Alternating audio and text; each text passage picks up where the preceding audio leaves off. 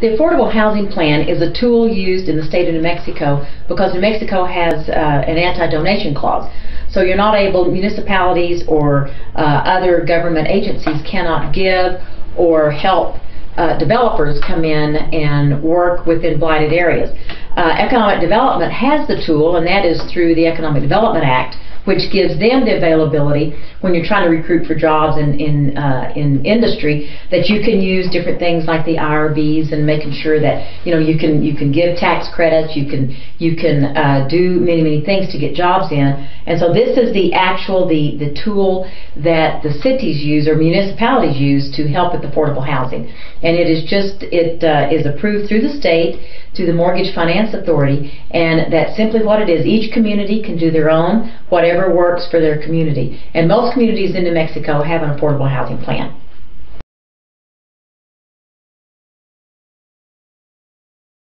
No, having an affordable housing plan does absolutely not make it a welfare project. And any projects that we would have come in, first off, any project would have to go back to the City Commission for approval on anything that falls under the affordable housing plan. So no, most affordable housing plans, it's workforce housing, or it's senior housing, or it's a developer that wants to come in and take a blighted area and actually build single-family homes. So absolutely not. It is not a welfare state or a welfare project.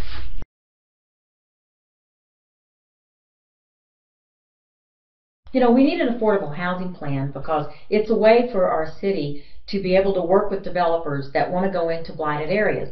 The city owns lots that we've had to take through foreclosure or through other means, in the older parts of town. And we have many substandard homes in this community. So it's a way that we can help the developers either by, helping them with permitting fees or helping them with a lot that the city owns. Right now, because of the anti-donation clause, we can't just give that or give it to a developer for $1. In the Hotel Clovis's, with what we're doing with that, we're not even able to give that particular building or help a developer with that without an affordable housing plan. So this absolutely goes within our goals. It's in our comprehensive plan, which is established several years ago to work toward having an affordable housing plan.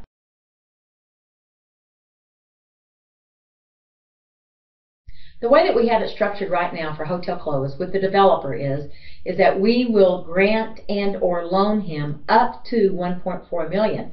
And written in that contract with the developer is very clear directions and instructions on that he has to go out and find other grant supplies, money supplies, which he has done. Once we get the affordable housing plan, because we cannot do anything with this developer without the affordable housing plan because of the New Mexico's anti-donation clause. But once we have the affordable housing plan, then we're able to work with the developer. We can give him the building, deed that over to him, which honestly that building has negative value right now because it has nothing in it. And so we can deed that over to the developer, and then we can work with him and have committed to him for up to $1.4 million. But he already has located a $400,000 grant from the Federal Home Loan Bank in Dallas. The city will generate, what this project generates is $650,000 in gross receipts tax. $300,000 of that stays within the community. So that's another $300,000 that we can take off of the $1.4 million. Plus there's a USDA grant that the city's looking at that will help put in streets and some of the infrastructure. That comes off of the loan and or grant, as well as we're looking at a grant from EDA, the Economic Development Administration. So we believe that the city, that will not be $1.4 million, but worst case scenario, it will be. But we truly believe it will be somewhere much under $1 million.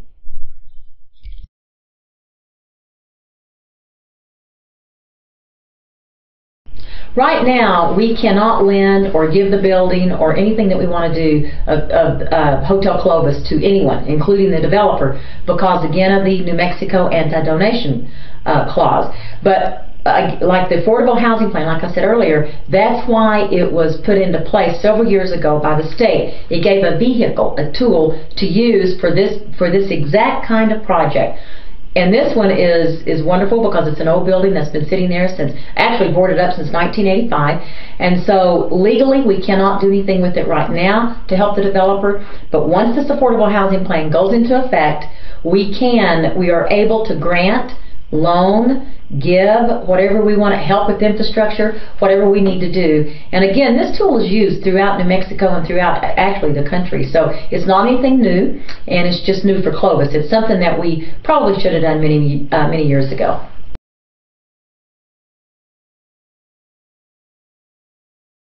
You know, it's been quoted in the paper, and I know that some of the people that's actually against this, one of their quotes is that this would take us a slippery slope to socialism. And I find that, you know, just kind of ironic, because this is what traditionally people really like to work. I'm going to use Hotel Clovis as the example. This will be a municipality working with a private developer. The private developer has over $9 million in investors and his own money into this project. Worst case scenario for Clovis would be $1.4 million. So that's really, in my opinion, that's definitely not a socialism. That is working with private industry to a capitalistic market that works with private industry to its highest degree. The city will not own the building anymore. We own it right now. So we will not own it when the developer takes it over. So I don't understand that philosophy that thinks it's socialism, because my understanding of socialism is when government runs everything, government does everything. In this case, the government owns the building, and we're going to be actually giving it to, or working with the developer to take it over and work to develop, renovate a really blighted area of our community. It provides affordable housing, which we so desperately need here. It provides jobs. It provides gross receipts tax. It puts the property, I think this is a good point to make, it puts the property back on the tax rolls. Because the city owns it, it's not on the tax rolls. They're not paying property tax. So once the developer owns it, it goes back on the tax rolls. The county and the city will collect the property taxes. So in my opinion, it would be totally opposite of socialism. It's working within the free market, working with developers, private investors, private developers. One of the investors in this is Berkshire Hathaway, which I think we all know that company. It's Warren Buffett's company, and he likes this kind of project. So I truly do not think this is a slippery slope to socialism. I think that's actually, I believe that's just rhetoric that has been kind of out there on the federal level and trying to bring it down to the local level. But this is Clovis, and we're here about Clovis and doing what's best for this community.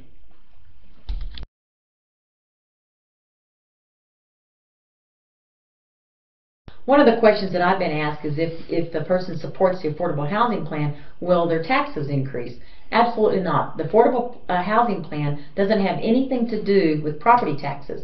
It has everything to do with working with developers, coming into the community, working in blighted areas, and only helping them in small ways, such as forgiving partial permitting fees, working with developers, and it kind of depends on the size of the project, but we're able to give a lot in a blighted area of town. So no, it does not affect people's property taxes at all. As a matter of fact, it brings us back taxes by putting things back on the tax roll that the city may own, and any projects that comes in would be subject to gross receipts tax, which helps our community.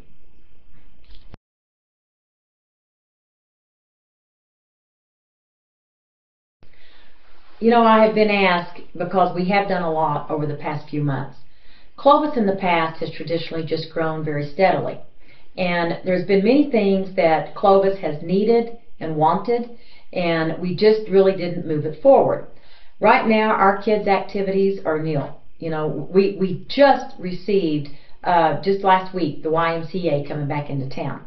But one of the things that I was asked when I was running for mayor was, what are you going to do about our kids? They have really absolutely nothing to do. There's no activities, there's no summer camps, there's nothing. There's not any organized things. There's organized sports, but there's not anything that puts them into swimming lessons or anything like that. So that was one of the critical things that I heard.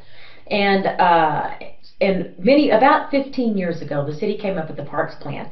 And that plan was to get an 18-hole golf course.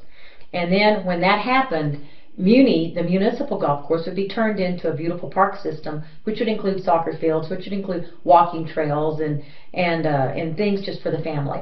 So the Colonial Park Country Club was listed on the market a few months ago, and we were approached by some citizens that lives around the golf course and that actually plays golf, that if the city would be interested in buying the country club. Alamogordo had just done it, Amarillo was looking at a country club. Many communities have done that because it's a cheaper way to get an 18-hole course. We did surveys. Clovis was one of the only communities, in fact the only community, that did not have a municipal 18-hole golf course. So we felt like the opportunity was there. When the parks plan was put together, they looked at doing an 18-hole course out at Ned Houck Park. But that would, right now, if you go, and you can Google this, and anybody can go check this out.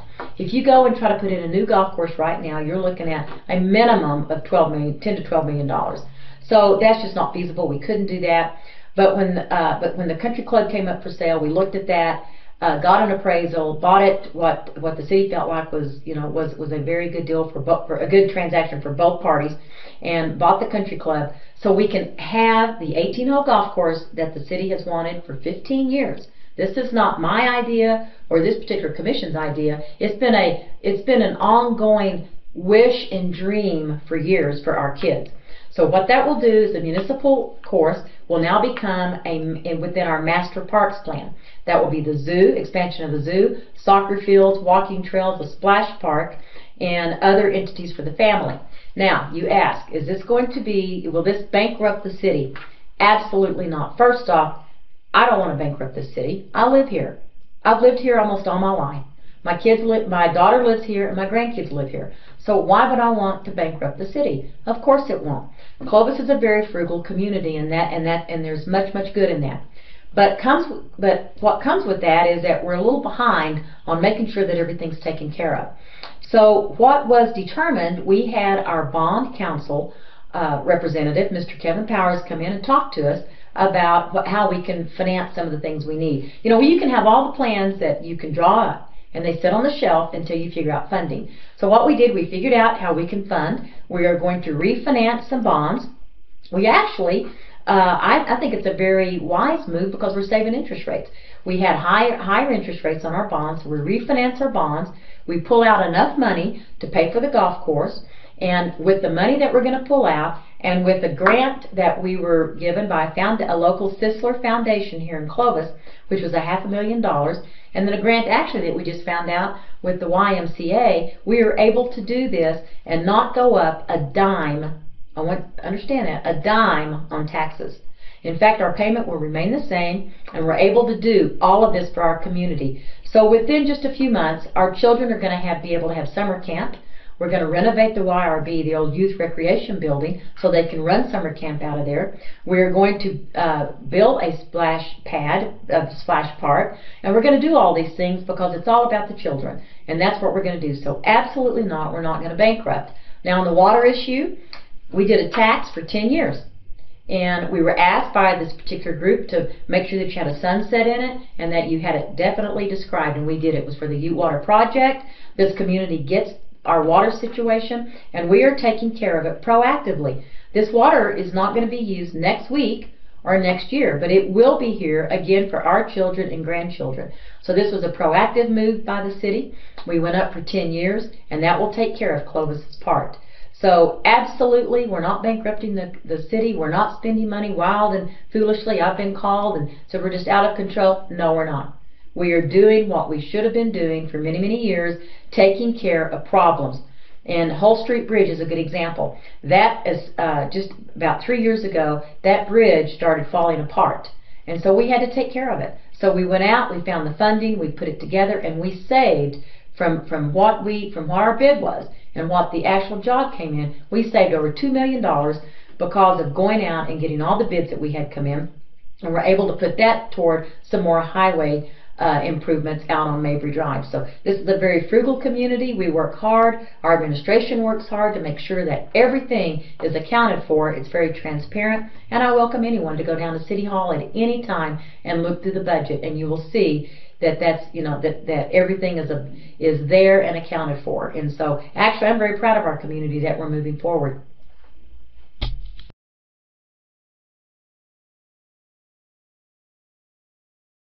You know, what I would say to a citizen that comes up to me and tells me or asks me, you know, that they don't want to do anything because we pay too much tax already. Well, we did a chart of Clovis's taxes. And Clovis's gross receipts tax, before the Ute water, we were down in the bottom third. With our Ute water increase, we are right in the middle, maybe the middle, right up, right above the middle, but we're still right in the middle of other communities. We all love to go over to Lubbock and Amarillo and shop, and their sales tax is 8.25, and we don't think anything about it. Ours, with the new, with what the Ute water project will be 7.85. So we're still in good shape there. Property taxes. Clovis's property taxes are one of the cheapest in the state. As a matter of fact, when we looked at a survey of most of the communities, especially in our area and our size, even bigger, we were in the bottom third, way toward the bottom on property taxes. So we are very, we're not taxed as much as other places. I know people don't like to pay taxes. In fact, at one of our meetings, someone got up and said, don't spend my money. Well, I understand that, except it's not just your money, it's my money, because I pay taxes as much as anyone else. It's our money, and it's all, we need to work it like it's our money and work together for what's good. So we, as far as what the state is, we are either in the middle or down in the bottom as far as our tax structure.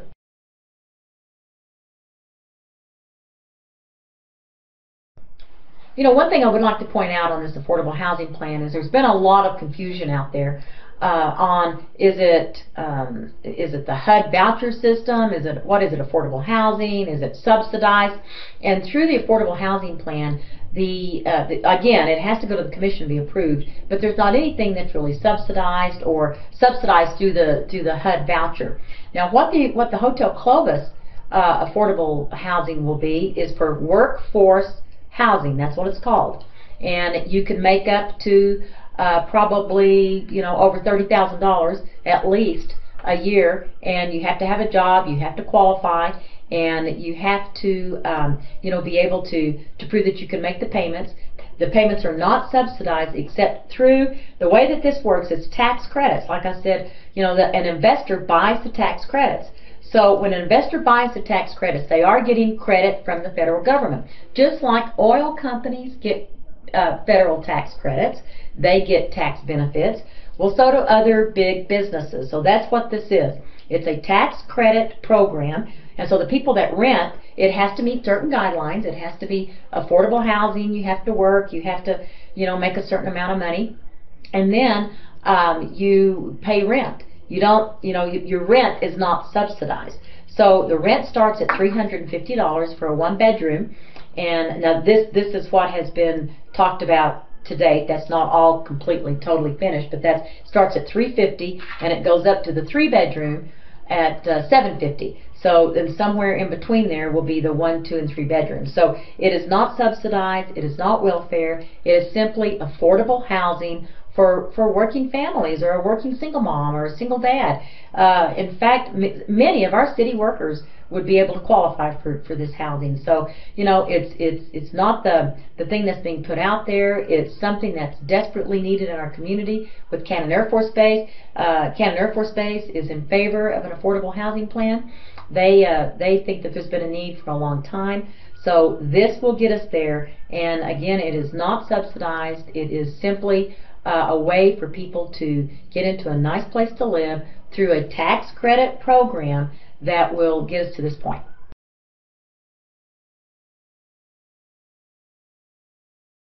I'd like to talk a little bit about Cannon Air Force Base. I've been in several meetings, and back when we were put on the BRAC list, we were willing to do anything in our power to get off that list. We lined the streets by the thousands. We had all the BRAC commissioners but 2 come in, and we worked very hard as a community to get us a new mission, which we did. We were very blessed with the mission that we received. And as the people came in, the base started getting bigger and bigger. They predicted at first it was going to be, the official numbers were 4,200, then it was 5,200. Now the official figure is over 6,000 people. And that really is probably was going to grow from there. Well, what happened, they came into town, they started coming in a little quicker than I think what they really thought. And our housing, especially the rental market, is in short supply. We do not have enough rentals in this community to really give the availability of nice places for people to live. So Cannon Air Force Base is here to stay.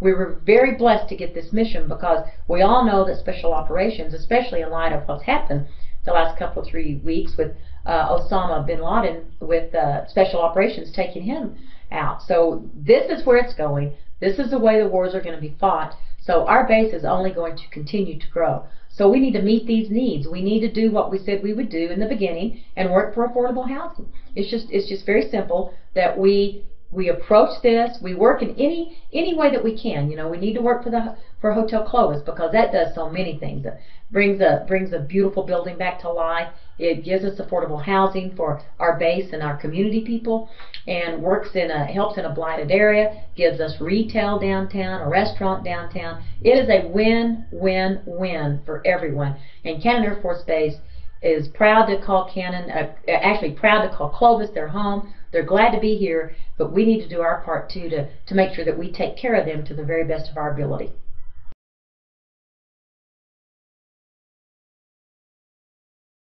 There's been a lot of money already spent on Hotel Clovis. You know, it was boarded up, I believe, in the mid-'80s, and the city did not own it at that time. It was a private owner that took it over, and they tried to do things with it, just they were not able to do it. Then that ended up with another group, and they wanted to make some type of housing or assisted living for vets, I believe is what it was, and that didn't work out.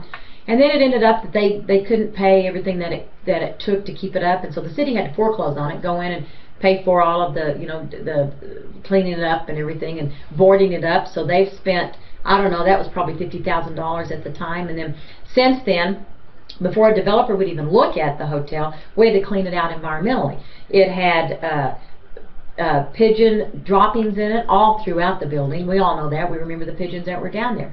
It had asbestos, and it had lead-based paint.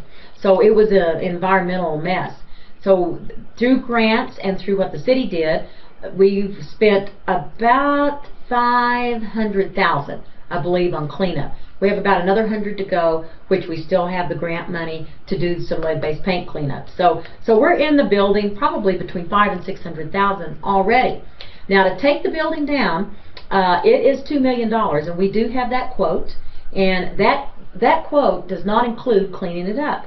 So that's just to bring the building down. I talked to a person that was involved with the quote and kind of knew what they were talking about, and said that building is built unbelievable. They don't build buildings like that anymore. It's total concrete. So it's different on how you have to bring it down, and it's quite expensive. So it's $2 million just to blow it up, and then you've got to go in and clean it, and then put something else there. And so you're looking at $3 million, in my opinion, to get all that cleaned up. And then we don't have our hotel. We don't have our beautiful landmark that we all have memories of going to different functions there, and a landmark that was built in 1932 in the depths of the Depression when people needed jobs. Just like we are now, people need jobs. We're coming out of our recession, but we need jobs, and this provides 156 construction jobs and then several permanent jobs between the retail and the management that's going to be running the hotel. And and like I said earlier, it's $650,000 in gross receipts tax that the state and county and city get to participate in, and we all need it. So it doesn't even make sense to me. It's not even good business sense. You know, people say, well, you need to run the city like a business. Well, it's really not a business, but in this case, let's look at that. It's going to cost us $2 million minimum, up to probably $3 million, to take it down and figure out something else to do with it and clean it up. Or we can spend, very worst case scenario, $1.4 million, and it won't be that much because of the grants and things that we believe we have lined up. But let's say that $1.4 million. So do the math. Do the math. It is common sense, and it is a business decision to make when you look at all the benefit. The jobs, the blighted area cleaned up, the hotel brought back to life. When you look at everything that we're trying to do in our downtown area, it is absolutely, in my opinion, there's not even a decision. One of the things I've been asked about too is, well, what's the developer like? Is he reputable? Well, we've done our due diligence on that. Mr. Crozier has an impeccable reputation. He has great credit. He has these projects all over the state and all over other areas. We talked to the head of Mr. Montoya with MFA, the Mortgage Finance Authority, who administers these tax credits and works with different developers. And they said their quote was, "He is one of the best that you could get. We really like working with him because he does his due diligence, he's on the ball, he pays his bills, he has several projects around the state, and none of them have ever had any problems, and they look beautiful. You can drive up to them right now today, and they look as good as the day that they were built." So we feel very fortunate that the only one person answered our RFP for the Hotel Clovis, one, and that was Mr. Crozier. And so and he is very, very close of making this happen, and working toward Clovis's dream of Hotel Clovis coming back to life.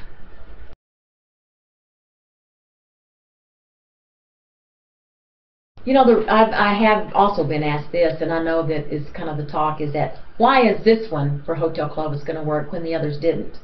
Well, I guess my answer would be, why won't it? You know, we've worked very diligently with this developer. He came in 3.5 years ago. We went out, after we cleaned it up, we went out for RFP. And there was one person that answered it, and that was Mr. Crozier.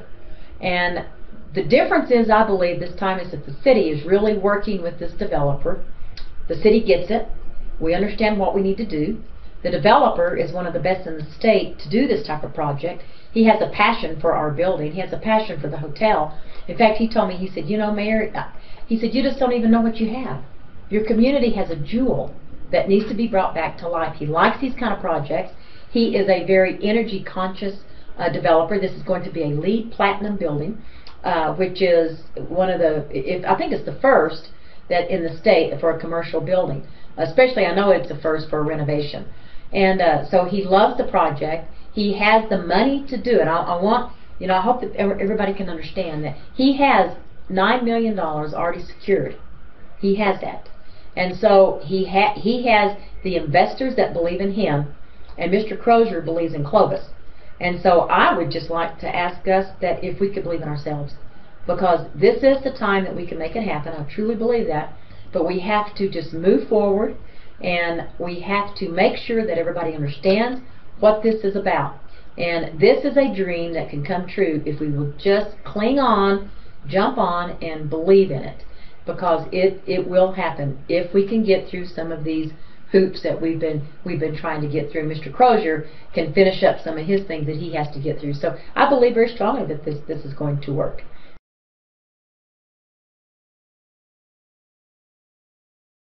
If the Tea Party gets enough signatures on their petition, and then of course we know that it goes to a vote, just like they did on the 1/4%. And now, in my opinion, it will not fail, but let's say that it did fail, then it would jeopardize and probably would not, the Hotel Clovis, I don't see how we could do it, because we can't work within the guidelines of his investors and do anything any different. We have to work with the Affordable Housing Plan to give him the building, and then to work with the loan and or grant. So by signing the petition, you take the risk of this beautiful project not happening. Now, it is your right and it is your freedom, as we all know, that you can have your voice, and you can go out and you can, you know, express your opinion, and we all believe in that right. But the city commission voted on this 7-1, and you elected the city commission, and you elected me to move the city forward, and that's what we feel like that we're doing. So, in my opinion, instead of having these negative votes on everything, taking it back to the public, which it is the right to do, I think it's better if you just, you know, if you have an opinion, or if it's something different than what we're doing, or you don't like what we're doing, the election is in March, and my seat's up, and so are 4 other commissioners. So I would just encourage you to run. You know, I really think that's the best way to have your voice, instead of going to the taxpayers again for, you know, in my opinion, for a waste of money for another election, when your commission, who you voted on, voted for this 7-1. So I would encourage you not to sign the petition. I would encourage you to learn more about this and actually get on board with it, because it's a beautiful Clovis project that we can all be proud of, this whole community. It doesn't matter if you're rich or poor or what side of town you live on. Hotel Clovis is about Clovis, and it's about us. And so I hope that we can all work together, because really, as you know, there's not, in my opinion, There shouldn't be Democrats or Republicans or Tea Party or anything else, because we are the people of Clovis. We're Clovisites. And we need to work together for what's better for this community. So I would encourage you to get on board. Please support Hotel Clovis. Please support our affordable housing plan, because that really goes further than even Hotel Clovis. Our affordable housing plan is one thing, Hotel Clovis is another. So we're moving the city forward, and we will continue to do so. So I just encourage you to get on board.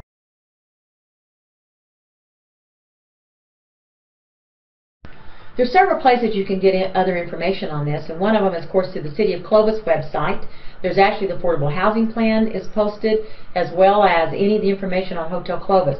There's also clovisprogress.com. That's a group of grassroots citizens that's put together a web page, and they have all the information, as well as there's Facebook postings with Clovis Progress as well.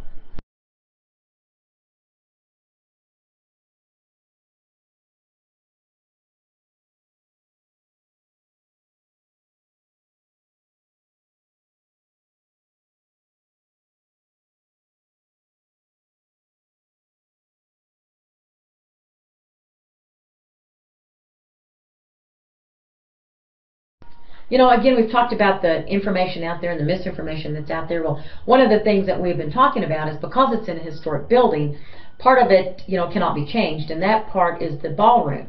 And that ballroom will stay just like it is, renovated, of course, but it'll still be the old ballroom that many of us remember.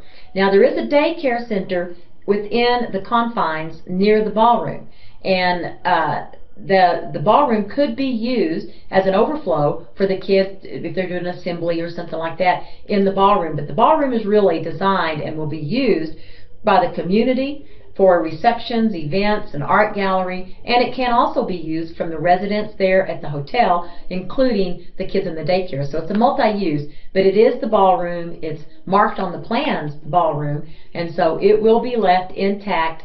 So, and it goes out to the second floor balcony, I think, is probably a lot of people remember.